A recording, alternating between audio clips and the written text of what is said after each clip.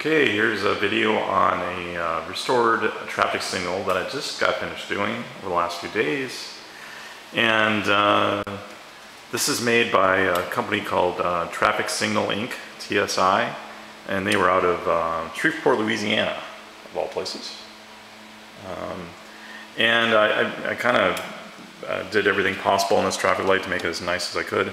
This is the paint that was done on this is got a gold pinstripe, black and green, and everything's been clear coated. Like, God, it's got like 10 coats of clear coat on this thing. You know, I did multiple primers before that, you know, body work, make sure everything's nice and smooth. And I think it came out really good. Hopefully you can kind of see the finish on in the images. I'll show you the back in a second. These lenses are the original Marblite glass lenses. I think they're Marblite, that's what they call them. Here's the green one, yellow. Okay, and I'm going to show you how this works. So there's this little switch here, so you can get inside. And you know, here's the inside of the red lens. You know, everything's done in here as well. Seals are redone. Here's the original reflector. And inside of here, you can see the wiring. You know, this is all new wiring, so I'm really firm believer in doing that. You know, even the connections inside of these sockets are redone. So I opened these sockets up, replaced all the electrical wiring parts of this, and you know, redid the seals here as well. And there's, you know, a fair amount of polishing and metal finishing inside of here as well, paint work. So I'm going to close this back up. There we go. Just a kind of a simple twist turn kind of thing. And I'm going to show you the controller now. So behind this reflector, you can see it here. Here's the controller. So this is a brand new controller, all set to go. It has just like a ridiculous number of functions it can do. You can set this to European type traffic signals. You can set it to like a you know, race car cascading color, red, yellow, green, off the stoplight kind of thing. But you know, this is probably the one you want, the US configuration system. And I don't know if you can see it on the bottom here in this controller. There's a red, yellow, and green potentiometers. You just turn those with a Phillips screwdriver, and you can adjust the timing of the lights. So if you'd rather have it slower or faster, you can do that.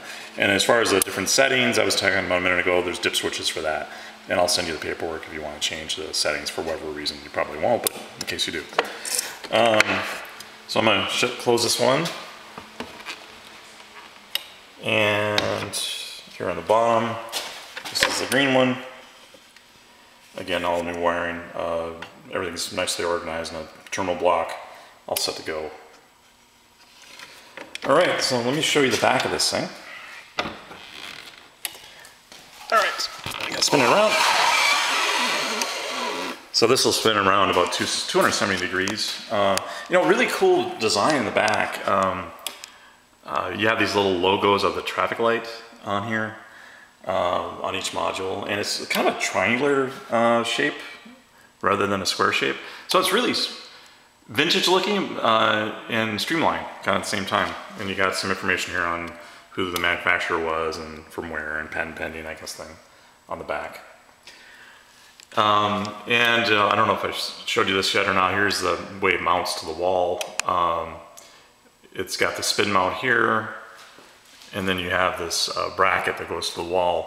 I have these bolts kind of backwards from what you would do. I have it set up for mounting to a crate. I'm envisioning just, these are countersunk, so you can put in countersunk screws here and it'll be nice and flush. You won't have these ugly nuts like this. You'll just have screws that mount right to the wall. And you get the same thing on the bottom. And let's see if we can give you some more detail on the back. All right, so I'm gonna step back and kind of show you this in profile. Really cool look. All right, let me spin this back around.